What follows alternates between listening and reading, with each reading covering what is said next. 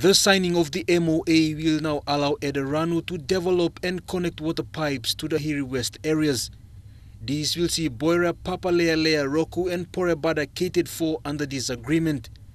Eda Ranu chairlady Mary Caro says it's not to compete with sister company Water PNG, but the good understanding in providing water services to the people. To take that work on, we need to do a feasibility study first, Governor, and that will then enhance the rest of the work to be done. And that's why you'll notice in the room here technical people to witness this, so they know the implementation and the need of it to be taken on board as quickly as possible. And that's a significant thing in terms of working together with other brother and sister state-owned entities.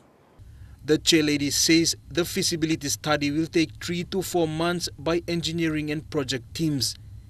Central Governor Kila Hauda says CPG is eager to see this project get started so people can benefit through the project. LNG villages are looking forward to this project.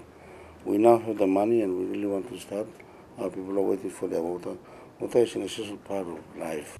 Meanwhile, Director of Quarry Land Owners commended the initiative and says it would be the first time to see Central people benefit from their own resource after many years.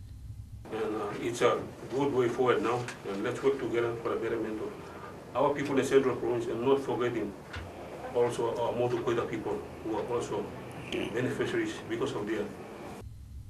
Jacob Jr. National MTV News.